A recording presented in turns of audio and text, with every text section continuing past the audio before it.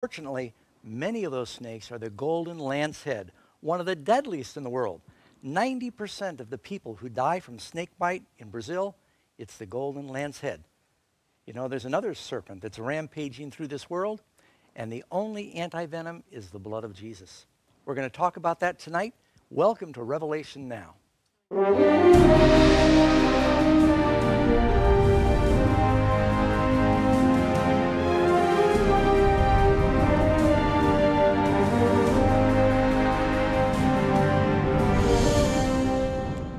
Good evening, friends. Welcome again to Revelation Now. Everything is about to change. We'd like to welcome all of those joining us across the United States, North America, and literally around the world, part of our extended Bible study class. Tonight we have a very important topic. It's entitled, Did God Create a Devil? And we're going to look into what the Bible has to say about that subject. Now, before we get to our presentation, just a reminder, we are translating this program live into Spanish. And if you'd like to get the Spanish translation, just go to the Amazing Facts Spanish website. You can also see it at AF or Amazing Facts Latino Facebook and YouTube channel.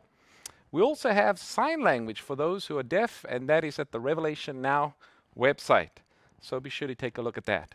Now, at the end of the presentation this evening, we'll be taking some of your Bible questions. So if you have a Bible-related question, you can just type it in the comment section on Facebook, and we'll try to get to as many of those questions as possible.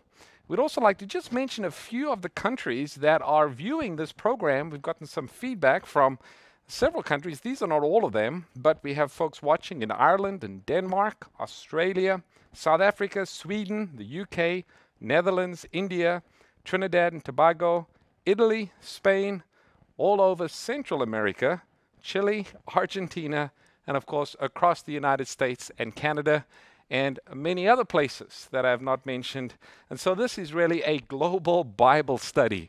And if you would like to interact with us, we would love to get a picture of your group. Maybe you're meeting in a home, maybe in a church, and you send that to us. Just go to the Revelation Now website, and you can click on the link that says contact us and send us a picture of your group, and we might be able to put that up on the screen. Tonight, we're going to show you a picture of a group meeting in Richmond, Virginia. And we'd like to greet all of those out there who are joining, watching on the big screen. And again, if you'd like to send us a picture of your group, you are welcome to do that. Now, as mentioned earlier, the topic tonight is, Did God Create a Devil? And we do have a free offer that goes along with our presentation by the same name, Did God Create a Devil? This is our free offer, and we'll be happy to send this to anyone here in North America. It's a digital download. All you have to do is text the word devil to the number 40544, and you'll be able to get a digital copy. If you're outside of North America, just go to the Revelation Now website, and you can click on the free offers, and you'll be able to download. It's one of our Amazing Facts study guide, part of the series. The supplemental lesson is entitled The Prince of Pride, and this is also available for free at the Revelation Now website.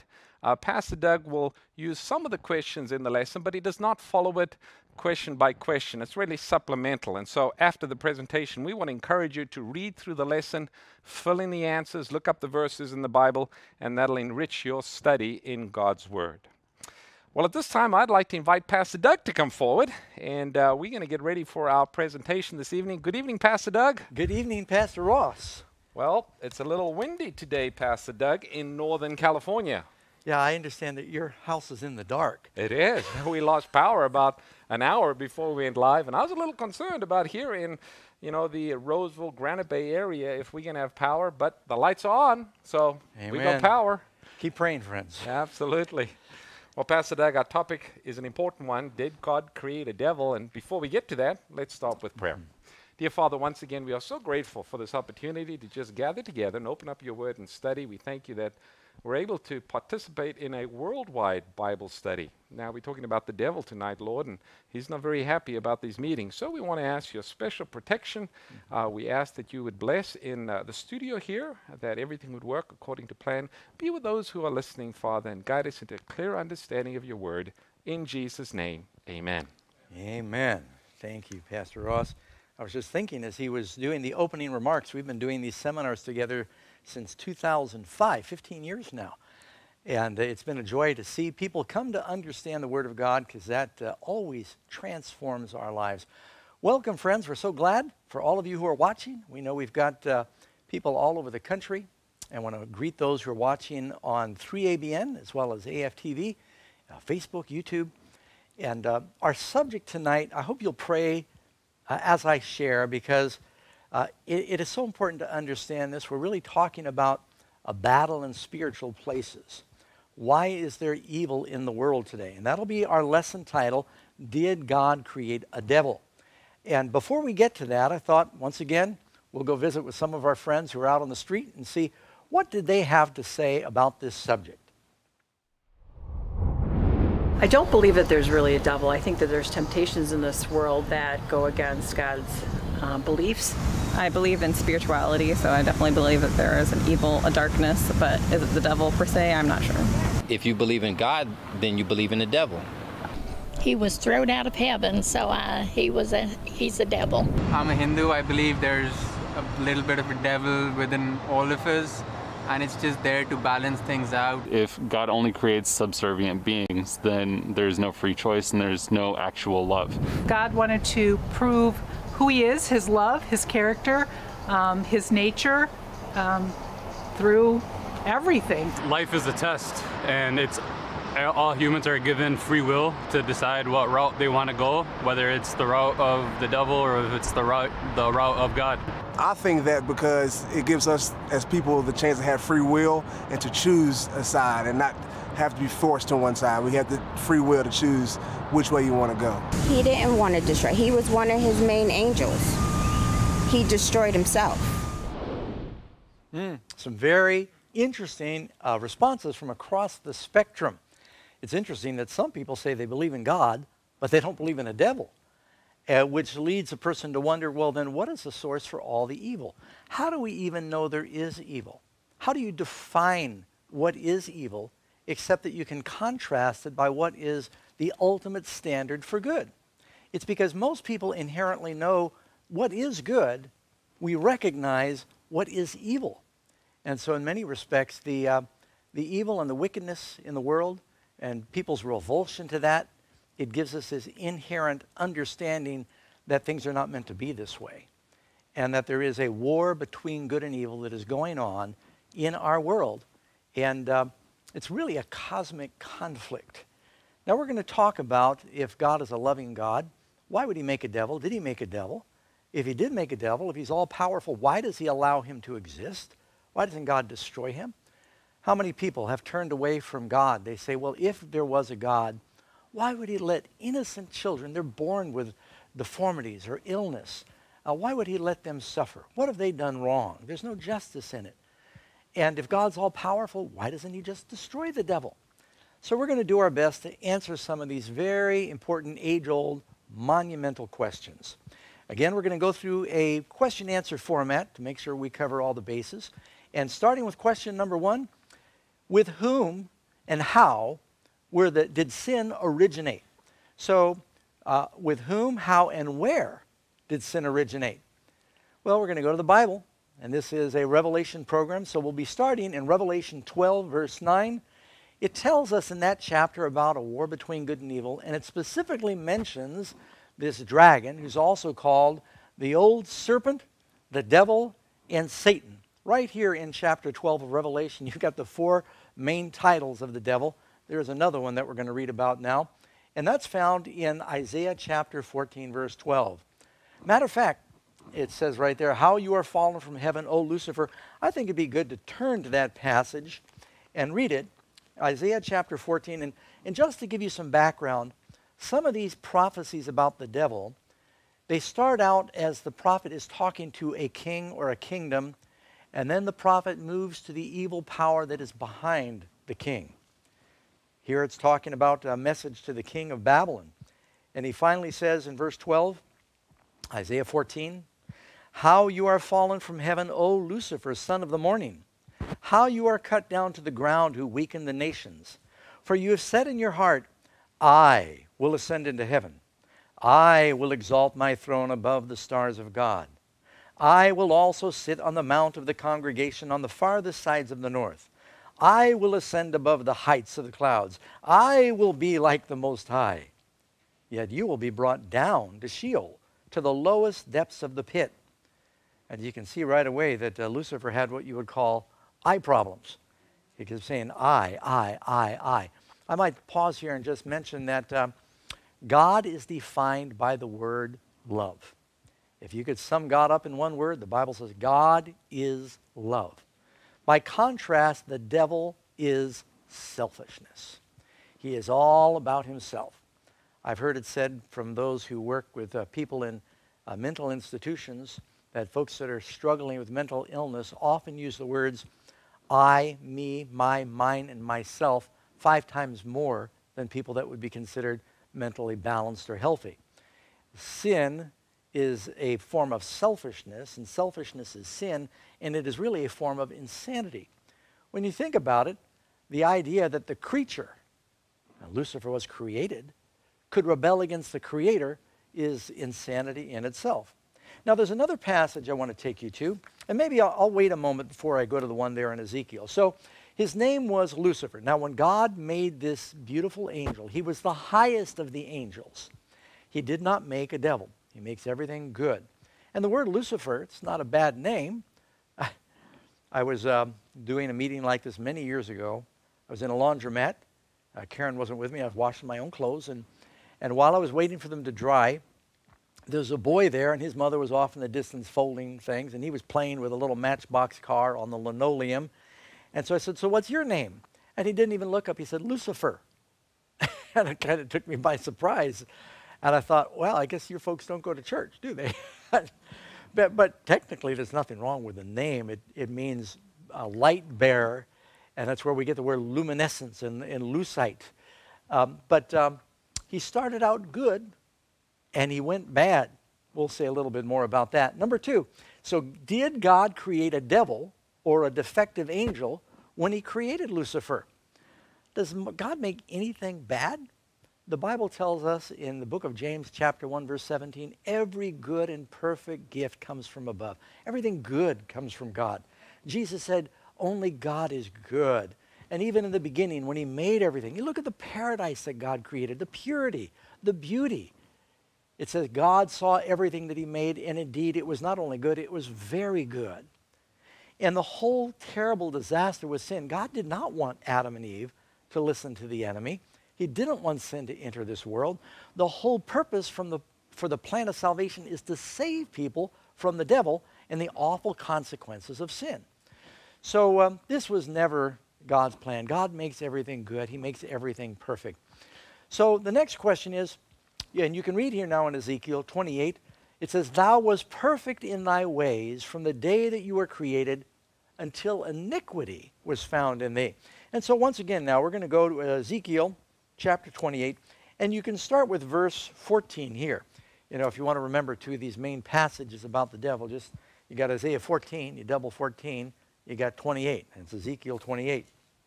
And starting here with verse 12, Son of man, take up this lamentation for the king of Tyre.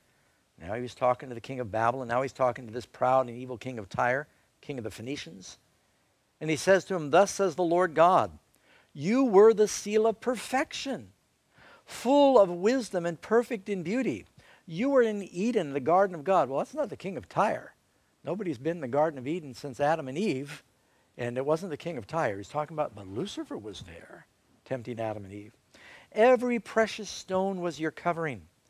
The sardis, the topaz, the diamond, the braille, the onyx, the jasper, mentions many of the same stones that you would have found on the breastpiece of the high priest. Lucifer held this position of glory and honor. Also, some of these same stones are the ones you find in the foundation of the New Jerusalem in Revelation.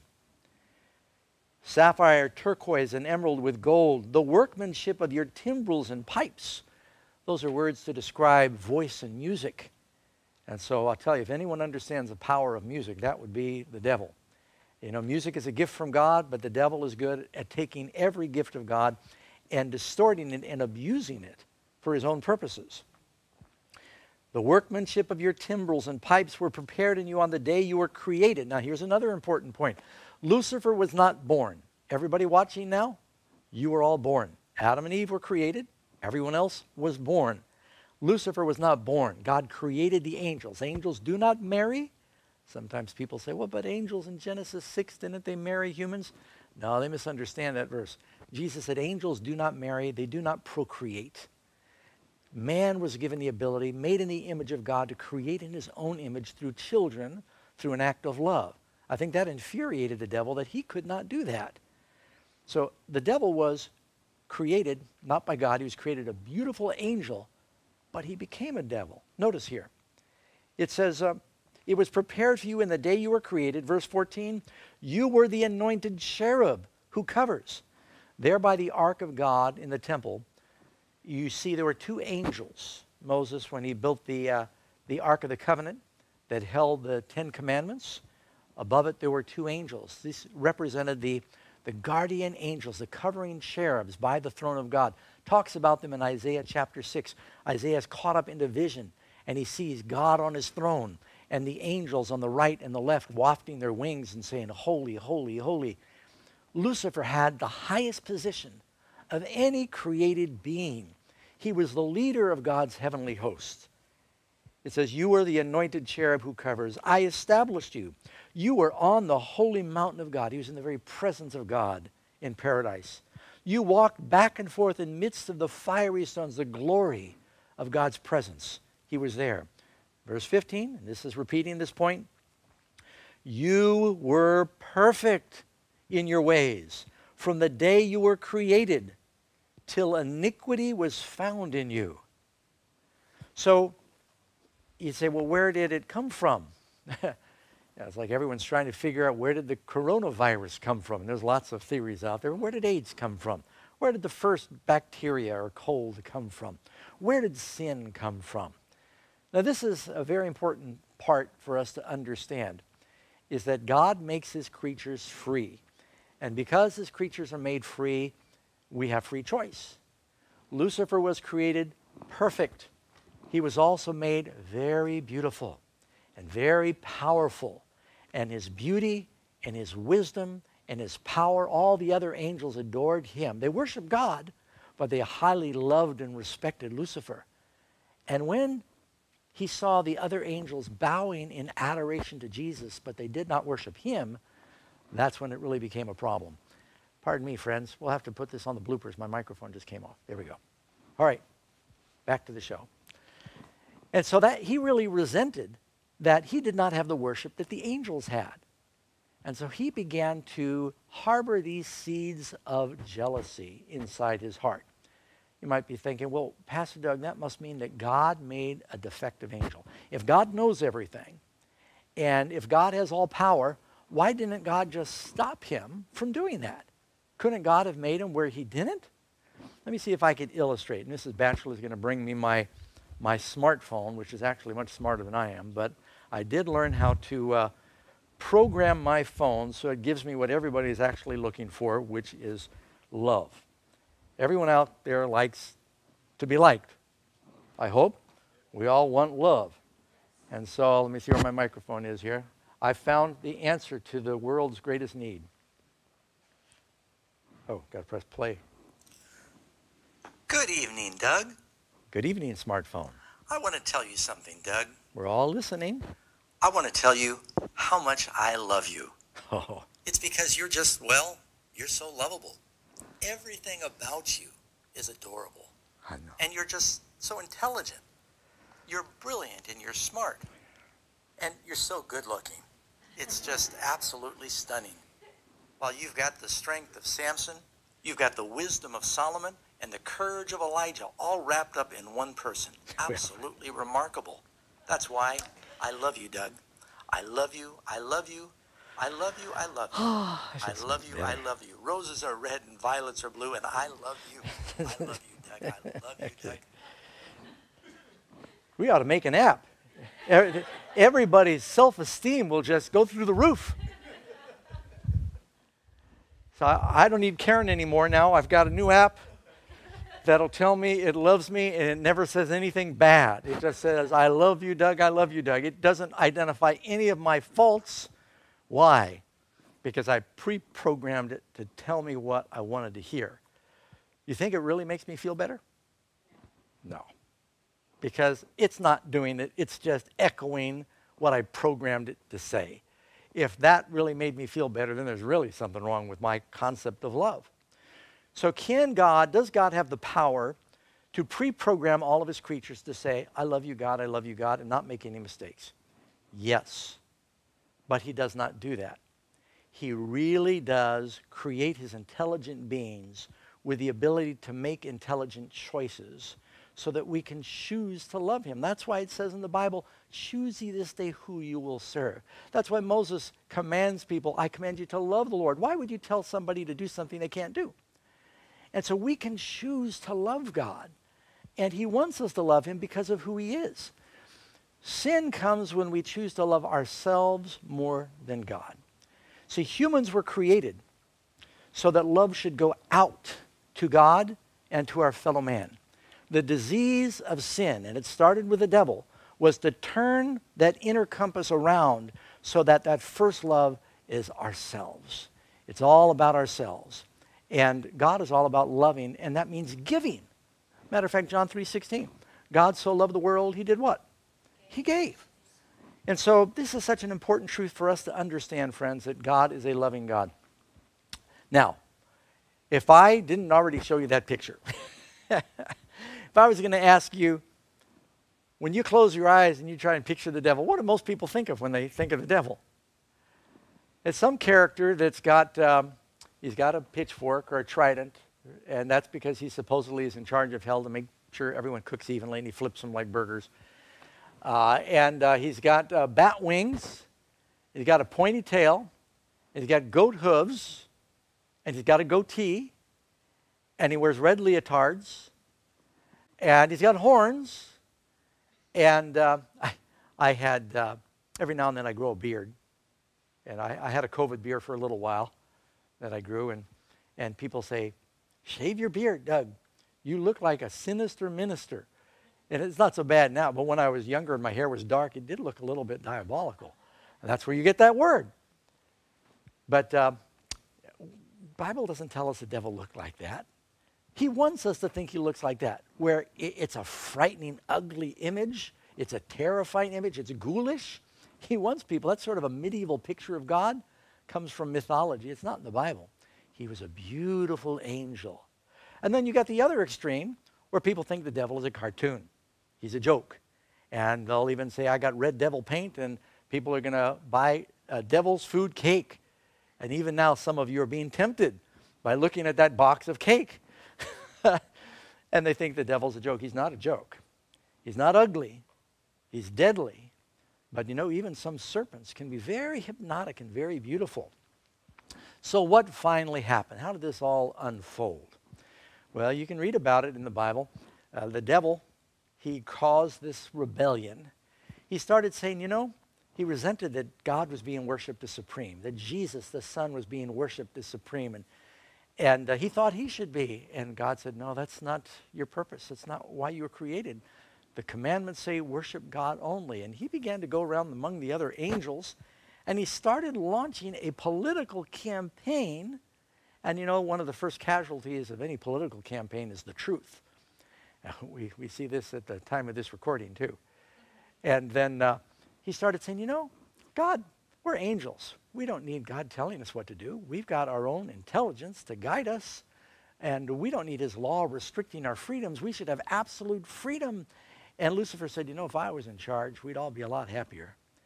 And he began keep in mind, he's just under God in intelligence. He was a brilliant angel. And he went among the angels, and he began to campaign to try to withdraw support. It caused great commotion in heaven until finally it all reached critical mass. And the Bible tells us there was an all-out war. And it's hard for us to comprehend how titanic that must have been, that there was a war in heaven. But this is what the Bible tells us. Revelation 12, verse 7. And there was war in heaven. Michael and his angels fought with the dragon. And the dragon fought in his angels. Now someone can send in a question saying, who is Michael? We know, of course, the word dragon is a symbolic name for the devil. And so number 4, what powerful beings work under the devil's command? It tells us in Revelation 12, verse 4, his tail drew the third part of the stars of heaven and cast them to the earth. Well, what are those stars? You read on, it says, he, the devil, was cast into the earth, and his angels were cast down with him. Now see, when the devil was evicted from heaven during this war, it's hard to comprehend what kind of weapons they use. I don't know that we understand that.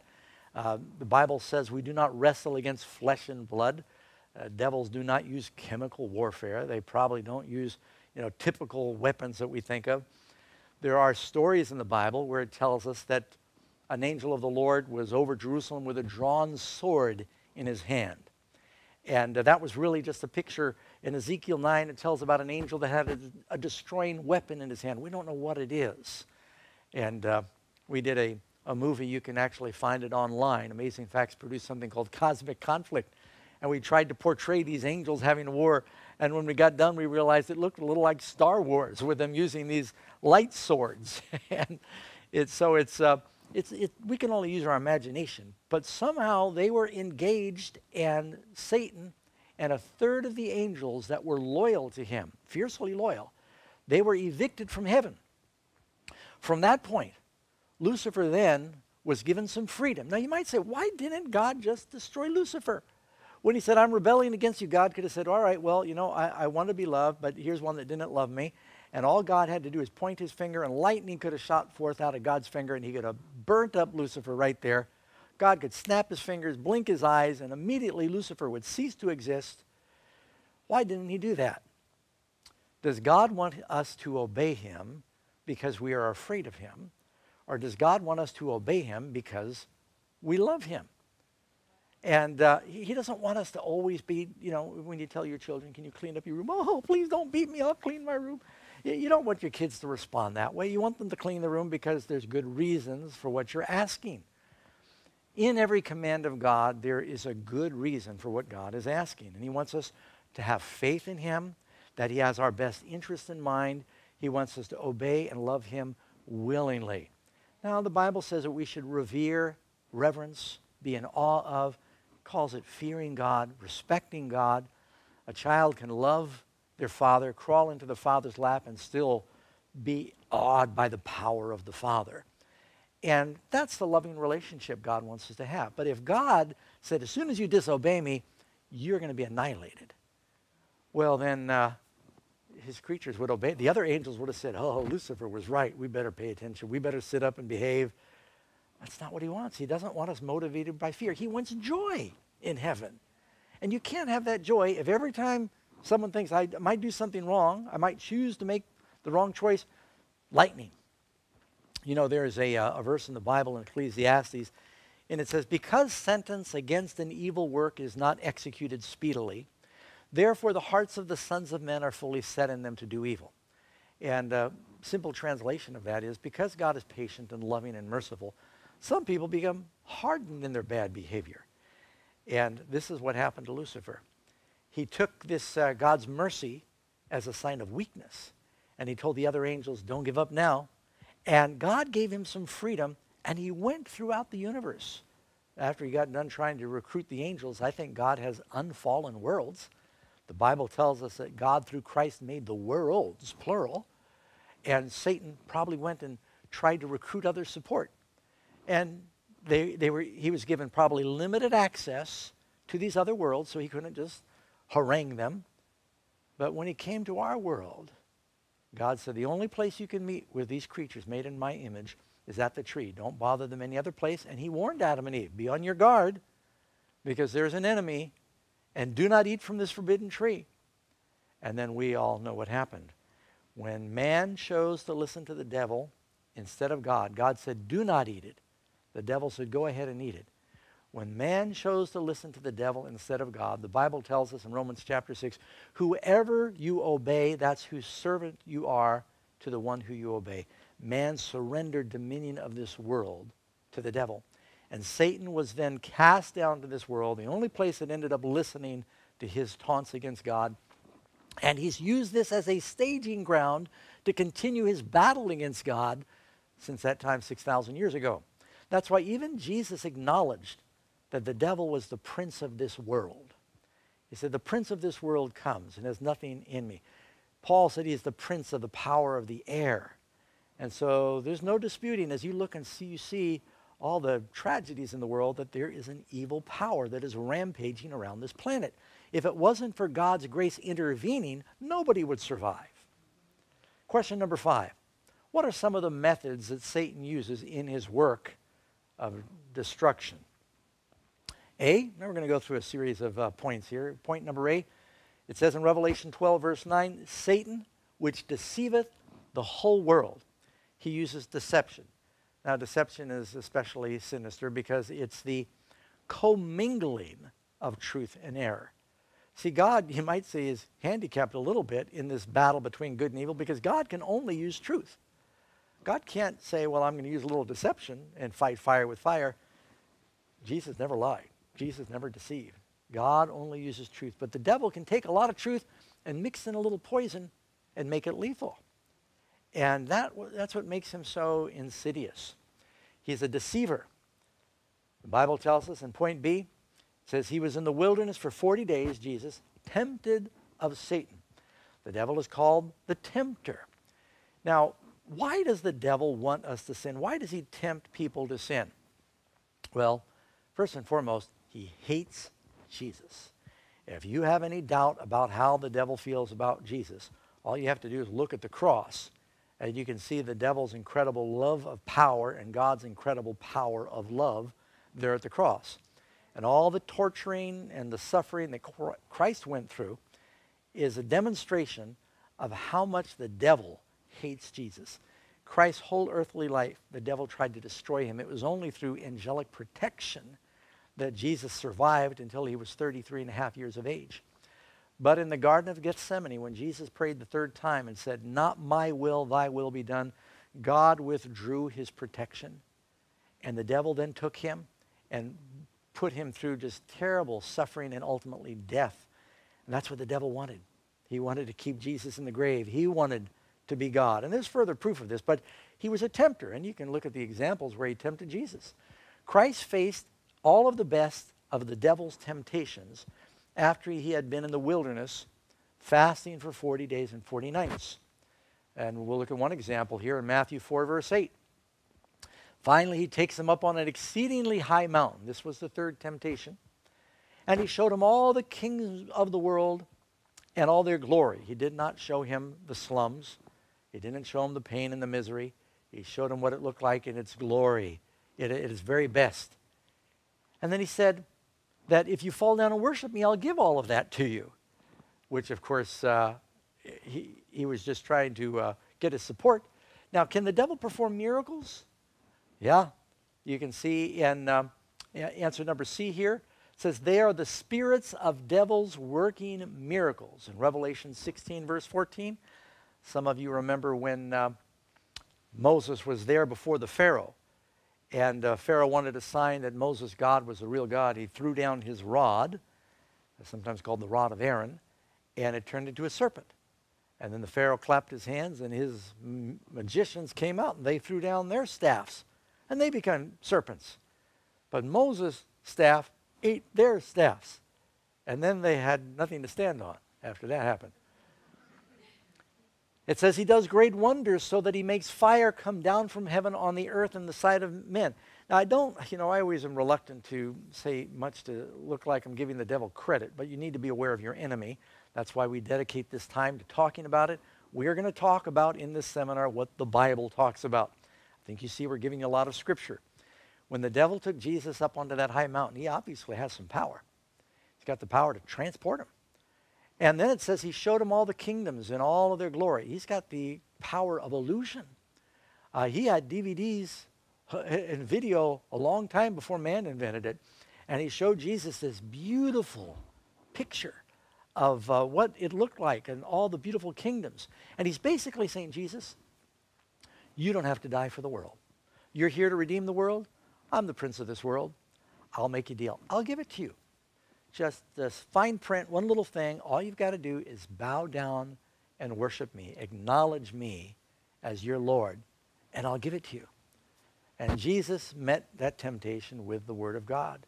He said, it is written, you shall worship the Lord God, only in him shall you serve. And ultimately he said, get thee behind me, Satan.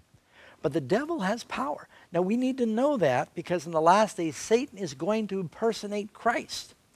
And it says that the demons are going to be working miracles, even going so far as bringing fire down from heaven. That was often something in the Bible God did to show his approval, as he did during the dedication of the tabernacle in the wilderness. And he did it for David. He did it for Elijah. He did it for Solomon. Fire of God came down. The devil's going to counterfeit that miracle in the last days. We must know what the Bible says. Jesus met these temptations with, it is written. Can't overemphasize that. In fact, I'm going to mention it again later. But so many people in the world, they think, well, I'm not going to serve the devil and I'm not going to serve God. I'm just going to live my own life. Jesus said, if you're not with me, then what's the only other alternative? You're against me. And if we do not have the Lord protecting us and guiding us, then we are puppets of the devil, friends. It's just the plain truth. You may not believe it, you may not think it, but it is a fact. And if you don't think so, then you're disagreeing with the words of Jesus. He said, unless you are with me, then you are against me. It means you're with the enemy. And you don't want to think about what the ramifications of that are, but the devil, his end is not going to be good. For the accuser of our brethren is cast down, which accused them before our God day and night. The devil is always cynical, and he's always talking about others. He's always gossiping. He's always undermining. He's trying to accuse others because he's insecure. You know, probably people like that. They're always gossiping about other people, and the reason they do it is they're feeling like they're not getting enough attention. When Mary was washing Jesus' feet at that feast in Simon's house, Judas started to whisper to the other apostles, well, what a waste of money. That could have been sold and given to the poor. And he was doing the work of accusing there. In the book of Job, the devil saying, the only reason Job serves you is because you protect him. You read the prophecy of Zechariah. There the devil is accusing the high priest because of his dirty garments. He always stands as the accuser of the brethren. We've got to pray that God makes sure we're not of that spirit of gossiping and undermining and accusing others. D, he was a murderer from the beginning, for he's a liar and the father of it. He's the one who inspired Cain to murder his own brother. And, of course, you see what he did to Jesus on the cross. He is absolutely heartless. That's why he's compared to a serpent in the Bible, is because he has no natural affection. Question 6, when is the devil the most dangerous? And no marvel, for Satan himself is transformed into an angel of light. That's right, the devil can look like he's spiritual. I mean, after all, he wants us to worship in the last days. The beast is going to say, I want everybody to worship, but I want you to worship the way I'm telling you. Keep in mind, Cain worshiped God and then he killed his brother. The people who crucified Jesus went home to keep the Passover and worship.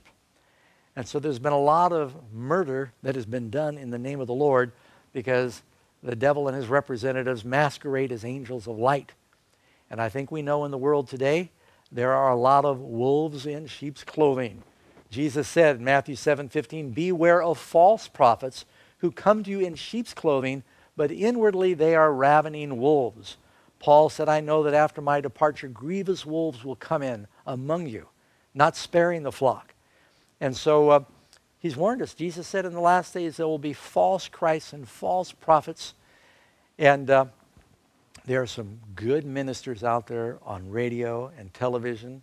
And I scan the airwaves and I hear some good points. And I know that a lot of them out there love the Lord. And every now and then we all know that there are some real bamboozlers out there that are robbing people in the name of the Lord. They are misleading people. And they're doing it for their own glory, like the devil. There are some wolves out there in sheep's clothing. Jesus warned us that that's when the devil is the most effective. Not when he's trying to attack the church from the outside, but when he sneaks in like Judas from the inside is when he does the most damage. You know, I did an amazing fact. Amazing facts, by the way, you might wonder where we get our name. Started about 55 years ago with a radio program that begins with an amazing fact from science, nature, or history. And I was doing one for the radio program, and I encountered this incredible fact. Probably the most deadly serial arsonist in history was John Orr. And they believe that he set 2,000 fires in which several people died in the Los Angeles area. What made it an especially bizarre story is he was an arson investigator, and he was a fire chief, and he trained other arson investigators, and he was out there setting fires. And so it just goes to show you how sometimes people can come off so trusting, and they can end up being the most dangerous. Does Satan know the Bible? Some people think, I don't need to worry about the devil. I own a Bible. And as a matter of fact, I sleep with the Bible right next to my bed there. It's in the nightstand, and so I must be safe because I own a Bible. People think that the Bible is a good luck charm. It's like when I was a kid, I watched too much television, and in the vampire movies, if the vampire got too close, you held up garlic or a cross, and he would run away. Garlic still works for most people, but anyway, people think that the Bible is a good luck charm. The devil will take the Bible out of your hands, and he will quote it back to you, and he knows it better than you do. In fact, you can read in the Bible that Jesus quoted the Bible to Jesus. I'm sorry, the devil quoted the Bible to Jesus. Matthew chapter 4, verse 5 and 6, then the devil said to him, if you be the Son of God, cast yourself down, for it is written. How many times does the devil say, it is written, it is written? It is written, he'll give his angels charge concerning thee. And he leaves out part of that verse from Psalm 91. He not only quotes it, he knows how to misquote it, and he knows how to patch different scriptures together to mix people up. Whom on earth does the devil hate the most? That says the dragon, that's another name for the devil, was wroth with the woman, and he went to make war with the remnant of her seed. Now this woman, I'll tell you now, and we'll be repeating this later, there are two women in Revelation. In Revelation 12, you've got God's church. The beginning of Revelation 12, it talks about the dragon who is wanting to devour the man-child this woman is about to bring forth. And that woman is God's church, who's going to bring forth the Messiah, the people of Israel, bring forth the Messiah to the world and introduce him. And it's a symbol for the bride of Christ. Husbands, love your wives as Christ loves the church. There's another woman in Revelation 17, she represents the counterfeit church. She's called a harlot. She is unfaithful. And so you've got these two contrasting women. The very fact we know that the woman in Revelation 12 is God's church is because the devil wants to destroy her. It says he goes to persecute the woman, and he makes war against the woman. And two characteristics, keeps the commandments of God and has the testimony of Jesus. And so the devil hates God's people. You know, why does the devil persecute humans? Bible tells us in Hebrews that angels are stronger than humans. They're superior in strength. We're made lower than the angels. The devil's much more powerful than we are. Why does he even mess with humans? Because he hates Jesus. And he knows the best way to hurt Jesus is by hurting us. If you want to hurt a parent, torturing them, yes, that'll hurt. But if you can't get to them, but you get to their children, that's when it really hurts. And during the Dark Ages, when a lot of the martyrs were tortured, they were willing to endure all kinds of torture. And when they did not give up their faith, then sometimes the inquisitors would bring their children in and say, now we're going to torture your children. And they couldn't take it. And that was one of the cruelest things that could be done. Well, the devil hates people because he hates Jesus. He wants to hurt us. The dragon has gone after the remnant of her seed. Going after, that means the descendants. What two deadly animals does the Bible use to portray Satan? Well, there's several actually in the Bible. Sometimes a scorpion. But two of the most popular are, it says, be sober. This is 1 Peter 5:8. Be sober, be vigilant, be awake, because your adversary, the devil, as a roaring lion, walks about seeking whom he might devour. A couple of years ago, Pastor Ross, who's from South Africa, his family and Mrs. Batchelor and I, we went to South Africa and we went to visit a lion park. And we saw these white lions ferociously eating the food that was thrown from the truck. And we've probably all seen nature footage. I just wanted to throw this story in so I could tell you that Mrs. Batchelor was attacked by a lion. She was, and she survived. I was right there. I didn't help her very much. Lion was only about that big. But yes, she was attacked by a little lion cub. But lions, they use deception to get their prey. And the male lion, he doesn't do a lot of the hunting. He'll go out and he'll roar. And the gazelle or the zebra impala, they'll see the male, and they take off the other direction where the females are waiting in the grass. And the devil uses deception. The devil can see in the dark.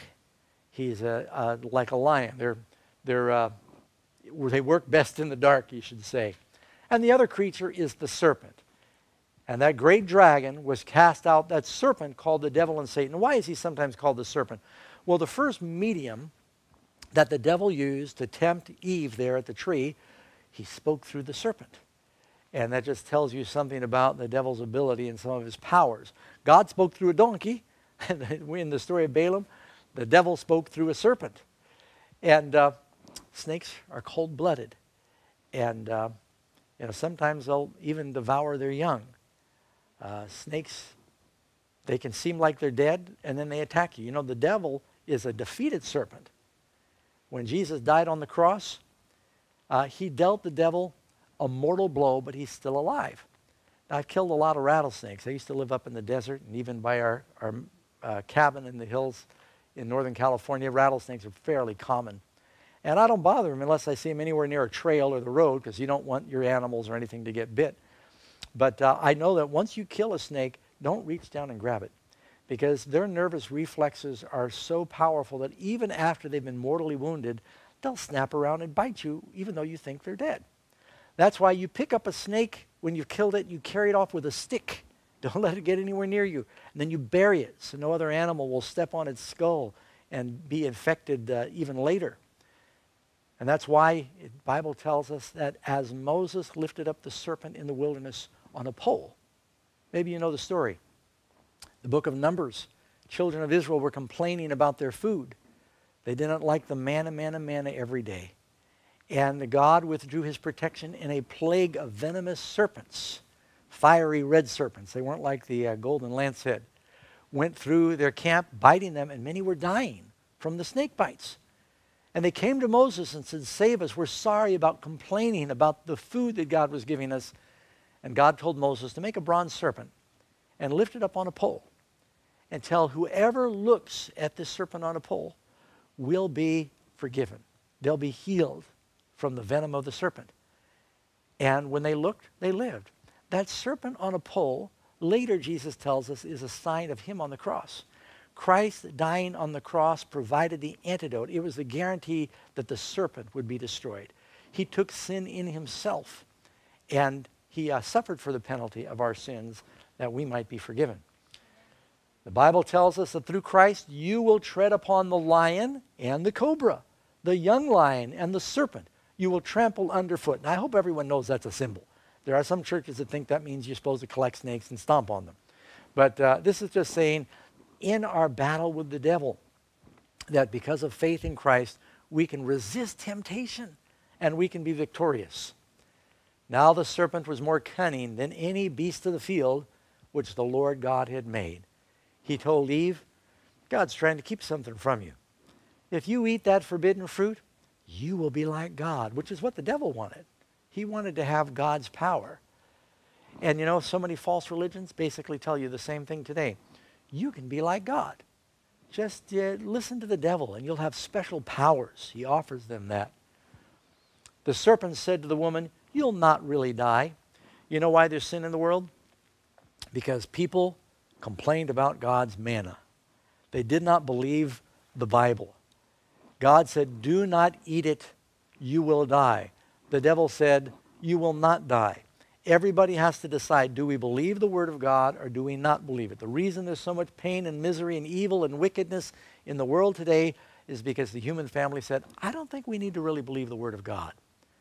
And look where that's got us. Eve doubted, and then Adam doubted, and then it spread. That fruit was deadly. You know, I was doing Amazing Facts again. I ran into an interesting fact about the mankinel tree. that grows around the Caribbean. And some people see it. It grows on the bushes there by the mangroves, and it looks like an apple. And they say, oh, I wonder if that's edible. You know, sometimes people will take a piece of wild fruit. They take a bite of it, wondering, big mistake. This fruit is probably, it's not a tree of life, it's a tree of death. It is so poisonous that it could easily kill you, cause blistering in the mouth, and cause kidney problems, and your throat tightens up. And I think it's probably one of the deadliest things. God said, do not eat that forbidden fruit. Doubting God's word is dangerous. Just look at all the suffering in the world today. And when we think, if God is a God of love, why does he allow this?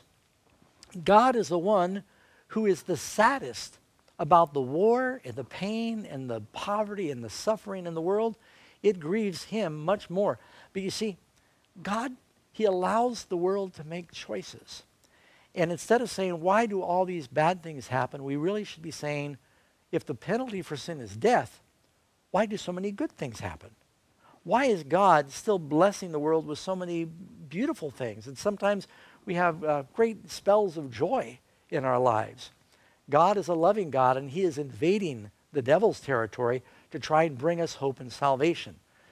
But the plan of salvation has to play out till everyone has made that decision. What's the only way that we can resist Satan? Answer, James 4:7, submit yourselves therefore to God, resist the devil, and he will flee from you. It goes on to say, draw near to God, and he will draw near to you. How do you draw near to God? Well, you pray. He's there all the time. Talk to him. I talked to him driving up to the program. I went upstairs before the program and knelt down. I pray and I talked to God. Peter prayed when he was swimming. You can talk to God all the time. Jesus said, I'll never leave you and forsake you. He's nearby. How did Jesus fight the assaults of the devil? We've talked about this, but I want to just hammer this home. He said unto him, get thee hence, Satan, for it is written. All three temptations, Jesus said, it is written, it is written, it is written. The sword of the Spirit, which is the word of God. This is the rock that David used to kill Goliath, and then after he hit Goliath in the forehead, he chopped off his head with a sword. It's the sword of God's Spirit, which is the word of God. Hebrews 4 tells us the word of God is quick and powerful and sharper than any two-edged sword. And so if we hide God's word in our heart, Psalms 119 tells us it's there to keep us from sin. Store up the word in your mind and in your heart. When and where will the devil receive his punishment, and what will that punishment be? That through death he might destroy him who had the power of death, that is the devil. Through Christ's death, he was able to destroy Satan, who has the power of death. And Jesus tells us in the parable there in Matthew 25:41, ultimately all the lost, the devil and his angels and all that follow them, will have their end in the lake of fire. Depart from me, ye cursed, into everlasting fire, prepared for the devil and his angels. Isaiah 14:15, it says, you will be brought down to hell, to the sides of the pit. The Bible tells us that Satan is going to be cast into that lake of fire there in Revelation chapter 20. Will Satan never reappear to tempt God's people again? Now, after the devil's destroyed and after the Lord comes to catch us up and we go to the mansions that he's prepared, when he makes the world new, do we have to worry that, well, how do we know this won't happen again?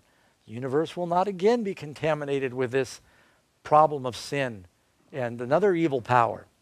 You can read in the book of Ezekiel 28:19, never shall thou be anymore.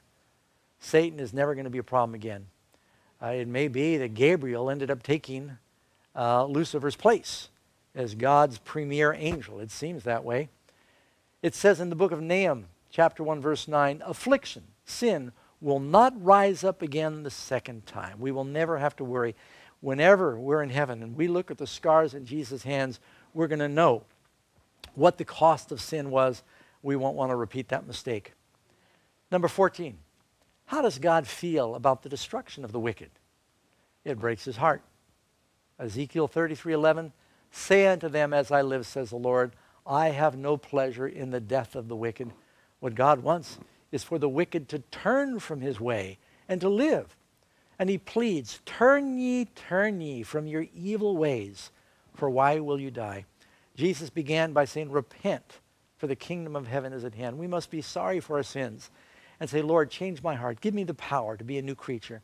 And you can go through that new birth. So the things you once loved, you will hate, and the things you once hated, you'll love. You can be a new creature and have real joy and have the gift of everlasting life. You know, I read a story years ago that in the Crystal River in 1986 in Florida, a mother was horrified when she heard a neighbor scream. She ran outside, and there was a large lake near their home. And she said, an alligator just bit your son, attacked your son, Michael. And what had happened, the boy was out there snorkeling. The alligator, 11 feet long, bit down on his head. And because he had the mask and the snorkel on, his first bite, he was able to slip out of that grip. And when the boy was underwater, he looked up, he saw the belly of the alligator, and he knew what it was. He was 12 years old. And he began to swim underwater as far as he could, and then he went above water. And the mother ran outside, and they saw him swimming towards shore, and they saw the alligator finally realize where he was and started coming after him. The mother ran down to the edge of the water. She went off into the water, and it was kind of rocky ground. And the boy started clambering up on the bank at the same time the alligator got to him. Got a hold of his left leg. She got a hold of his hands. And there on the banks, there was a tug-of-war between this cold-blooded reptile and the mother over the boy. And he's screaming, don't let go. And the alligator is trying to pull him down in the water where they can begin what they call their death roll. And when they start spinning like that, it just will whip something out of your hands. But the mother's love and pull was stronger, and she yanked the boy out of the alligator's mouth. Later, it was shot. They found the alligator. They actually shot 2 gators, and they're pretty sure it was the bigger of the 2. And a few weeks later, the boy had some cuts on his scalp, and one leg was actually broken by the alligator. And someone interviewed him and said, you know, what was that like? And he told them, and he said, do you mind if I take a look at your leg? And he pulled off the sheets and showed him the scars on his leg that healed up eventually. And the boy very proudly said, and I've got scars on my hands also, where his mother's nails dug in because she would not let go. And you know, there's somebody who has scars on their hands because they would not let go of you. Jesus is desperate to save you, friends. You just need to trust him and give your heart to him. The Bible promises he that is in you is greater than he that is in the world. There is a battle in this world between good and evil. And I can tell you now, I know which side ends. It's in the book of Revelation. Jesus wins. And you want to be in his hands if you want that eternal life that he's offering and a better life now. He says, I've come to give you an abundant life. Christ said to Nicodemus there in John 3:14. We all know John 3:16. Look at John 3:14 and 15. As Moses lifted up the serpent in the wilderness, even so must the Son of Man be lifted up, that whoever believes in him should not perish, but have everlasting life. Friends, Jesus wants you to have that everlasting life. You need to just come to him where you are, wherever you're listening right now. You might be watching online or one of the satellite channels, and God is speaking to your heart. He wants to give you that gift. You simply need to ask him. Say, Lord, will you please come into my heart? I believe that Jesus is your son, that you came into the world to show us what God is like, to be our example, and to die as our sacrifice for all the sins we've ever committed, that we might be forgiven and given a new heart, become new creatures, and have a place in your kingdom. Don't worry about how it's going to happen. Just come to him and he will adopt you as his child. And the Bible promises, whoever comes to me, I will not lose. He will not let go of you, friends. Will you do that now? We'd like to pray together. And don't go away, though, because we're going to come back with Bible questions in just a moment. Father in heaven, we're so thankful that even though there's an evil power rampaging in this world, we also see abundant evidence that you are more powerful, that you are good, that there are more good angels than bad angels to protect us, and that we can give our lives into your hands, and you'll guard us. You'll set a hedge about us. You promise that the angel of the Lord encamps round about those that fear you, Lord. I pray that you'll bless each person watching. May they surrender their hearts and their lives to you, and trust you to provide the anti-venom for sin through the blood of your Son. We ask this now in Jesus' name. Amen. Don't go away, friends. We'll be right back, and send in your Bible questions.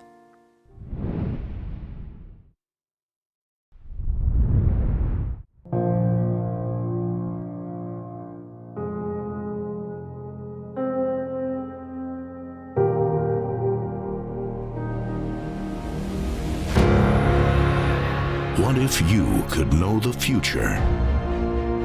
What would you do? What would you change?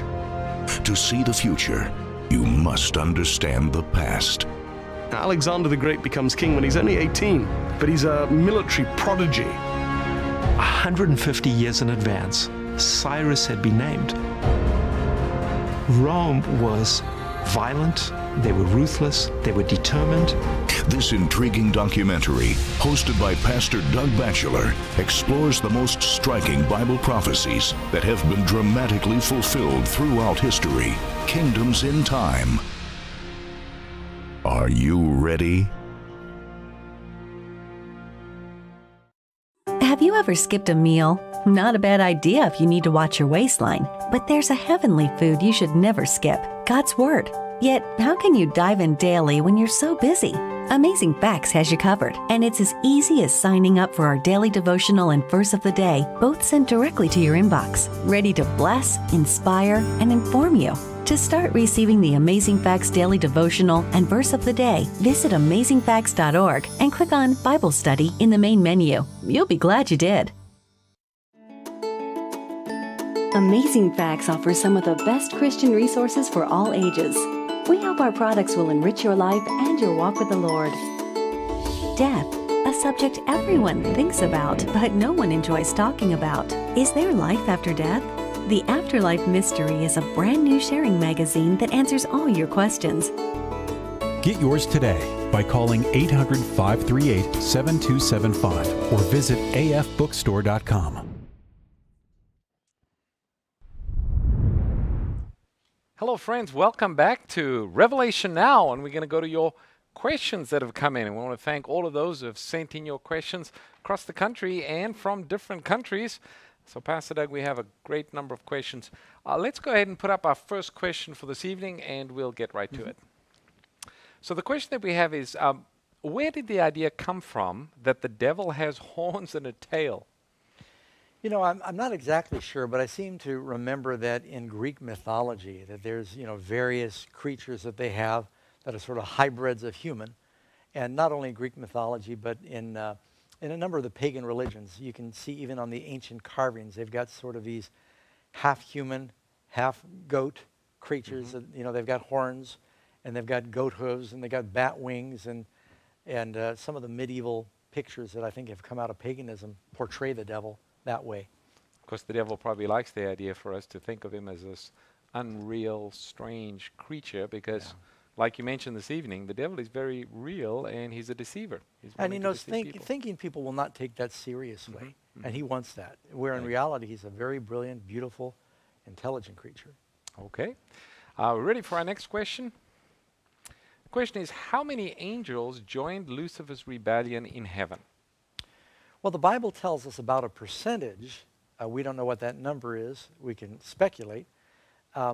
We know that it says 1/3 of the angels were cast out, 1/3 of the stars. And that's pretty significant when you think about it, that the devil was so influential in his deception. He's persuaded most of the world to follow him, but he persuaded 1/3 of these holy angels to follow him. And now, of course, they're destroyed. And in the world today, when we talk about the devil's angels, we don't call them the devil's angels. They're demons, evil spirits. Jesus talked about them. And often when Christ cast out evil spirits, you can tell there was a battle before because they knew who he was. And they say, oh, we know who you are, Jesus, Son of God. We remember you. And we know you're incarnate now, but we know, have you come to torment us before the time? They also know their judgment's coming. Satan says in Revelation 12, and I forget the verse, might be verse 9, where it says, woe to the inhabitants of the earth, he's come down having great wrath. He knows his time is short. He knows his time is short. The devil knows that. So how many angels? Well, if everyone's got a guardian angel and there's 8 billion people in the world, probably billions of angels. You know, it's always an interesting thought. I actually preached on that this weekend about where Jesus cast out an evil spirit from someone, and the evil spirit said, I know who you are, the Holy One of God. It's interesting to think that the last time they probably met face to face, the angel was still in heaven, quite possibly worshiping before the throne, and now this evil angel meets Jesus on the earth. So, I mean, they've been around for a long time. We don't know how long, but these evil angels have been around. Of course, in heaven, they were beautiful, loving beings until they followed Satan's deceptions. We have another question that's come in. It says, God said to Adam and Eve, in the day that you eat thereof, you shall surely die. Genesis 2, verse 17. Why didn't they die that day? Well, in a sense, they did. As soon as they sinned, you know, something changed.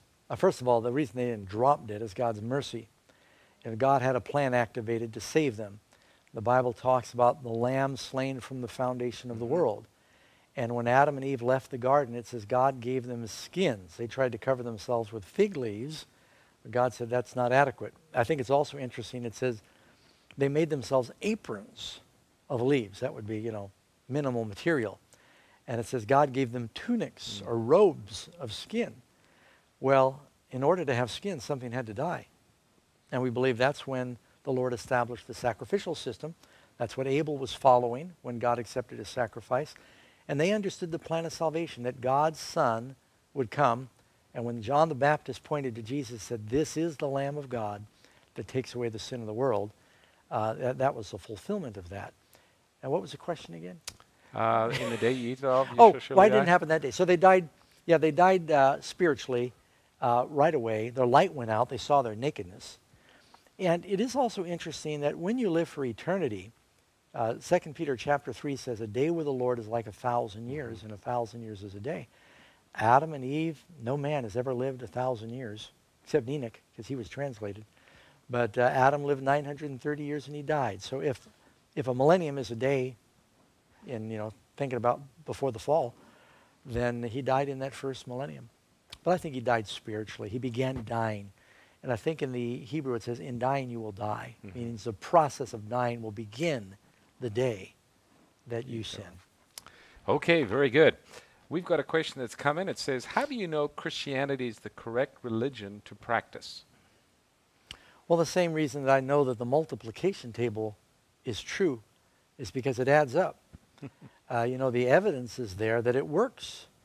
And just later in the week, I might be sharing more of my personal testimony, but, you know, I tried a number of world religions, and they were all just really powerless. But when I finally turned to Jesus and Christianity, I couldn't find anything that made more sense, where all the pieces fit together. It provides the answer. It gives you a scheme where all of a sudden you understand the purpose of life.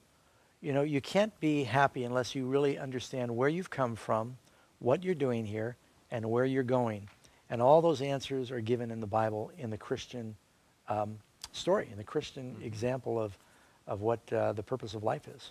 Okay. Another question that we have is, are we supposed to worship the Holy Spirit? Well, in that we are to worship God only, we certainly worship in the Holy Spirit. But typically in the Bible, it tells us that the Holy Spirit is encouraging us to worship the Father and the Son. In fact, you always see through the Bible, they're all trying to outlove and give and adore each other. Jesus is always pointing to the Father. The Spirit is always pointing to Jesus and the Father. The Father is wanting to exalt the Son. And but I'm trying to think, I can't think of an example where they were told to worship the Spirit. They always prayed in the Spirit to the Son, or to the Father in the name of the Son. Okay, we have another question that somebody's asking. This is, let's see, we've got somebody asking from, well, they don't give us the place. I thought they did, but can you explain something about the resurrection, and then they mention a special resurrection? Did the Bible say anything about a special resurrection? Yeah, good question. And now keep in mind, friends, this is live right now at the time of recording. Pastor Ross is getting these questions hot from the internet, from you, and so you could be sending them in. You know, the Bible has exceptions. The Bible tells us it's appointed unto man once to die, and after that the judgment. Well, for most people, they must die, and then there's a judgment. Few exceptions. You've got Enoch, who walked with God, we just referenced, and he's never died. You've got Elijah, who went to heaven in a fiery chariot. He never died. Moses was raised before the typical judgment, 3 days after his death. At the cross of Christ, you've got some people that were specially resurrected, tells you in Matthew 28. And when Christ comes again, it appears that Jesus is going to raise a few people in advance. One group is going to be honored because they spent their lives proclaiming his coming, and the other group is going to be punished. He told Caiaphas, the high priest, hereafter you will see me coming in the clouds of heaven. And the Bible says, those also who pierced him. I think it's in Revelation. Revelation 1:7. Yeah. You know, every eye will see him. Those also who pierced him will see him when he comes. They're going to be raised to witness that. And then I think also, Pastor Doug, in Daniel chapter 12, it speaks about that time Michael shall stand up, and there'll be a time of trouble worse than the world has ever seen. And then it says there will be a resurrection, some to everlasting life, some to shame and everlasting contempt. So we get the idea that, yes, there will be a resurrection, that those who played a leading role in the crucifixion of Jesus, they're resurrected to see Jesus come. And of course, they're not saved, but in response to their question, they get to see Jesus coming. Another question that we have is, if we all have free will in heaven, how does God know that we won't sin again? Well, because I think the whole universe, they're going to have a photographic memory through eternity. And, you know, the only thing, sometimes in my quiet time, I play piano, and one of the songs I play is an old Southern gospel song, and it says, the only thing made by man in heaven will be the scars in Jesus' hands.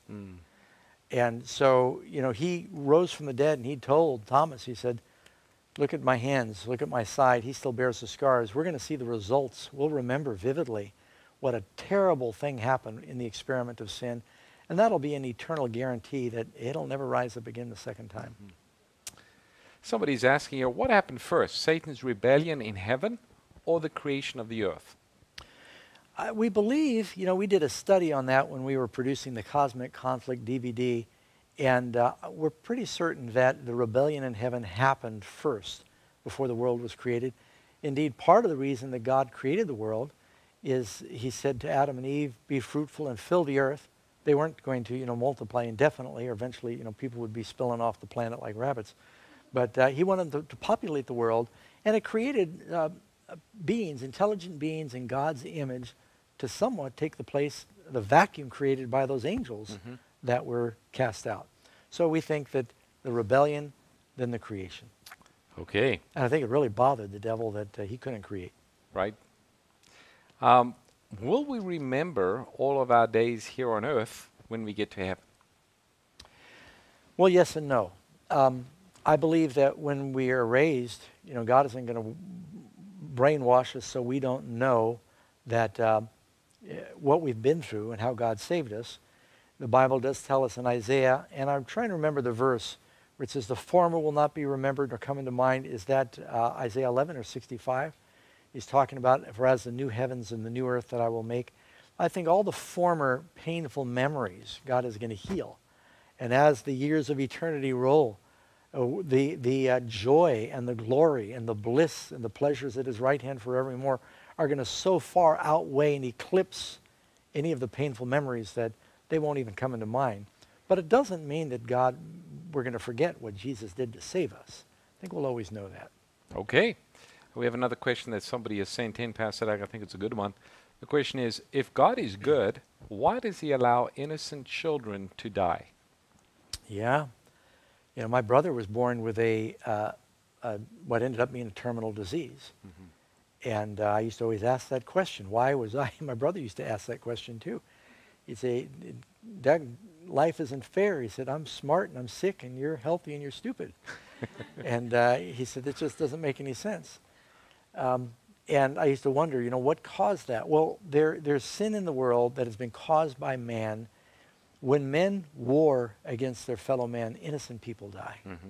God does not always interrupt the results of terrible decisions that are made. The terrible decision made by Adam and Eve, we're suffering for that. When the children of Israel were made slaves in Egypt, it wasn't because of a decision they made to live in Egypt. It was a decision their ancestors made. And they were then suffering because of that. And so there is a cause and effect that God allows to play out. It's one of the laws of the universe that he allows. And he's going to ultimately rescue. So in heaven, there will be no sickness or sorrow or pain or death. We got a lesson coming on that, so keep tuning in, friends. Keep coming this week. I think our first night off is Thursday. So we want you to keep coming. Okay, somebody's asking, Pastor Doug, what is Gog and Magog in Revelation? Very good. Another example of where Revelation is a composite of Old Testament stories. In Genesis chapter 10, you find the first reference to Gog and Magog. These were ancient enemies of God's people, and they end up becoming, now keep in mind, Revelation, every name in Revelation is a symbol. That sounds like an outrageous statement. I mean, there's once or twice where you see the word Jesus in Revelation, but he's often called the Lamb, the Amen, you know, he's the living waters, he's the door. He's got so many names in the Bible. In the Bible, when it talks about Gog and Magog, that was an Old Testament name that identified sort of a composite of the enemies of God's people. Gog and Magog means from the matrix, or those who have come out of Gog. So it's Gog and the children of Gog. It's like Babylon and her daughters warring against God's people. And you find that in Revelation 11. Okay, another question that's coming. It says, is the devil in charge of hell? Can I rewind just one point? Sure. I forgot to mention in Ezekiel 38, it also talks about Gog and Magog covering the earth like a cloud to fight against God's people. And then God fights for his people, which is what you see also in Revelation 20. Okay. Sorry, now back to that. Yeah, the question is the devil in charge of hell? No. There's nothing in the Bible that tells us. Some people think because they say that the devil talks about being in Sheol. Sheol was a word that meant the grave. I remember years ago, I'll confess, I almost never buy them. I think once or twice, just for Bible prophecy presentations, I bought tabloid magazines because the prophecies on the cover were so outrageous. I said, I got to get this and take a picture of it. But I remember reading one tabloid that said, well drillers in Russia drill into hell, and they hear the demons shrieking. And people think that way down yonder there's a big burning cavern, and they used to know. See, there was a Greek god, Vulcan, the god of fire. They'd see these volcanoes, that's where we get the word, where the hot plasma would come out from down below, and they thought, well, if God's going to burn people, must be down on the earth where there's this burning going on, and Satan, that's his dwelling place. And they commingled the teaching about Vulcan, the god of fire, with the devil, got the idea that the Bible devil is in charge of hell. Doesn't say that anywhere in the Bible. Who could trust him to decide how people are punished? Right. Okay, the question we have now is, why do the books of Daniel and Revelation use so many symbols? Why doesn't God just tell us the future plainly? Great question. There are 4 apocalyptic books that use a lot of this vivid imagery in the Bible. There may be more. Let me see. There's Revelation, Daniel, Ezekiel, Zechariah. They often have visions with a lot of, I think Hosea has some too. They get these visions with images. Usually when that happens, they're being occupied by another country. For example, Daniel in his visions, he talks about the fall of Babylon, the fall of Persia. To protect those writings from being destroyed by the government as treasonous, God would give them these messages in symbolic languages. When John wrote Revelation, he was imprisoned by Rome. But in there he talks about the fall of Rome. And so to protect these messages, and also to give the truth to those that search. Jesus said, seek and you'll find. He gives us the keys in the Bible for what the symbols mean. He put it all in this prophetic, symbolic language. And I think right there in the first chapter of Revelation, it says that he sent his angel to signify it. And that word signify means to signify. It means exactly that.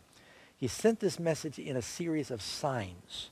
And the book of Revelation, God uses symbolic language to tell very real truths about prophecy and salvation.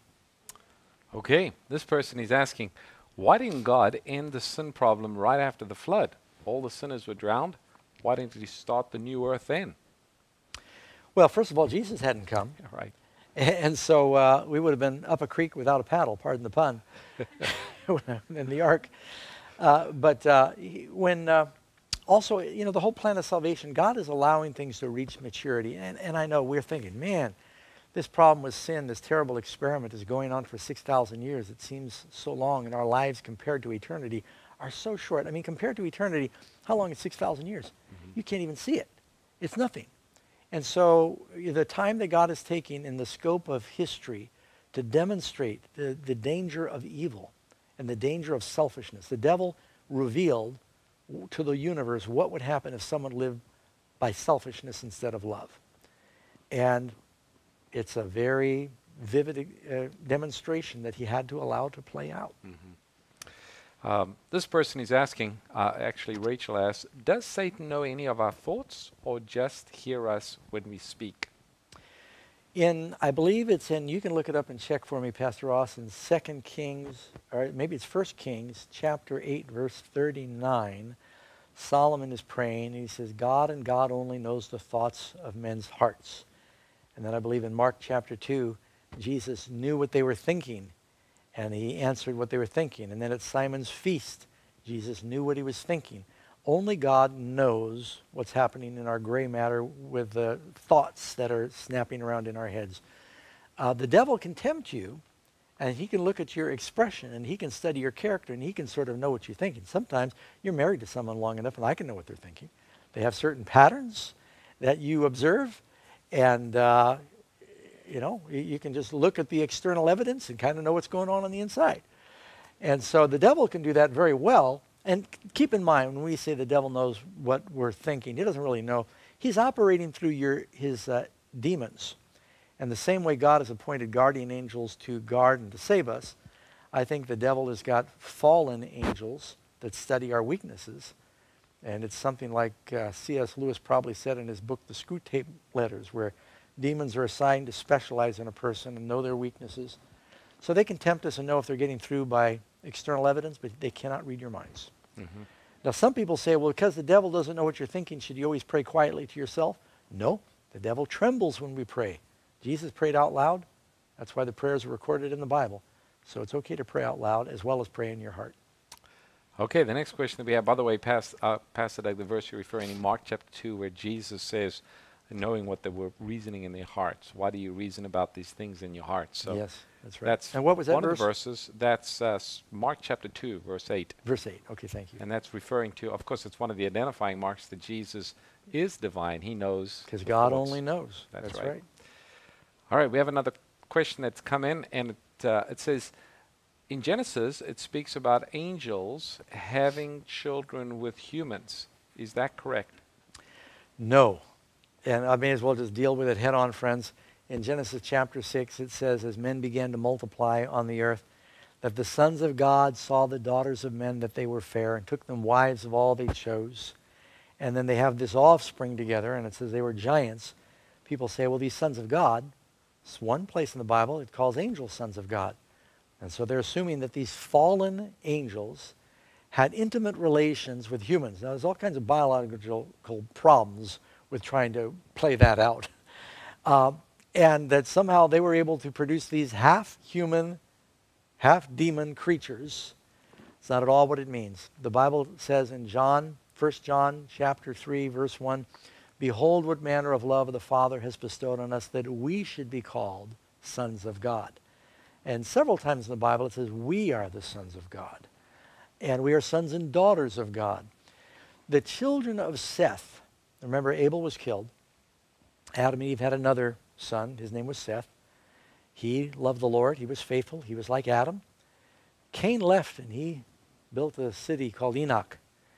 And they stayed completely separate. I mean, he had killed his brother. He was sort of an outcast from his family. Cain took one of his sisters, started to procreate, and a whole new population was born. Remember, they lived hundreds of years, and you can have a lot of kids if you live a long time like that. And then the children of Seth and Adam and Eve, they all stayed separate. And the children of Cain, they turned their back on God. They were called the children of men. But the ones who trusted and still sacrificed to God by the gates of the Garden of Eden, they were called the sons of God. But the sons of God started visiting the daughters of men. They said, well, they're beautiful. and they began to intermarry the believers with the unbelievers. And this is what God told the children of Israel: do not intermarry with the pagans, you will lose your faith. And after they began to intermarry, they started losing their faith in God, and that's when it said wickedness filled the earth. Some people are going, but why does it say the offspring were giants? That is a very common genetic fact. It's called genetic vitality, that when people are not breeding in the same family, and you get genetic strength. If you have just people breeding within the same clan on the same island for too long, there's all kinds of genetic problems and weaknesses. So they were taller and stronger. And I hear if you cross a tiger with a lion, you get a liger, and a liger will be taller than a lion and a tiger. Mm-hmm. And a donkey and a horse make a mule that can be bigger than either. And if you do a zebra and a donkey, you get a Zonky. A zonky. I thought you'd know that because you're from South Africa, which is going to be bigger than a donkey. Anyway, so that's just genetic vitality. Okay, very good. Here's a good question. How can you tell whether it's God speaking to you or the devil? Yeah, and I think we've all sometimes gotten confused at times. And, well, first of all, you'll know by the Word of God. Man should live by every word that proceeds from. People say, well, I feel this. Well, if your feelings go against the Word of God, that might be the devil giving you a feeling. Some people say, well, I feel the Spirit is telling me. Well, the devil's got a spirit too. And some people have been deceived by evil spirits that they confuse for a warm feeling coming from the devil. And so principally you go by the Word of God. I do believe the Spirit guides, but it will be in harmony with the Word of God. And sometimes if you're in doubt, get good Christian counsel. And, you know, they'll point you to the Word of God, and that will also guide you. You know, Pastor Doug, I'm just reminded we do have a book at the Amazing Facts website called Determining the Will of God. And it's free. Folks can just go and take a look. Go to the Amazing Facts website, click on the free library, and you can actually read the book, Determining the Will of God. Yeah. Again, we'd like to remind you we do have a free offer. It's one of our Amazing Facts study guides, and it's got the same title as tonight's presentation, Did God Create the Devil? And if you'd like to receive this, all you have to do is text the word devil to the number 40544, and we will send you a digital copy of this great study guide. You can also, if you'd like, go to the Revelation Now website and just click on the free resources, and you'll be able to download the lesson. Now, Pastor Doug, we've got another meeting tomorrow evening. Yes, we're going to be talking about the ultimate sacrifice. And so our friends do not want to miss tomorrow night. It's probably one of the most important presentations. You know, people come to a Revelation seminar like this, and they want to know about, you know, the Antichrist, and they want to know about the beast and the rapture and Armageddon and some of these hot-button issues and angels. But Revelation is really about salvation. So we're going to be talking about the gospel in the book of Revelation and how important it is to understand that truth, because that ultimately is how we're saved. And it's not too late for our friends to invite their friends. This program is going to be going on. We've got, in case you're wondering, there's 17 more presentations. Revelation's got 22 chapters. We're not going to be able to cover everyone, but we're going to cover a lot. So friends, you want to keep on going or keep on coming, invite your friends to go to Revelation Now, and they can still register. It may make an eternal difference for them.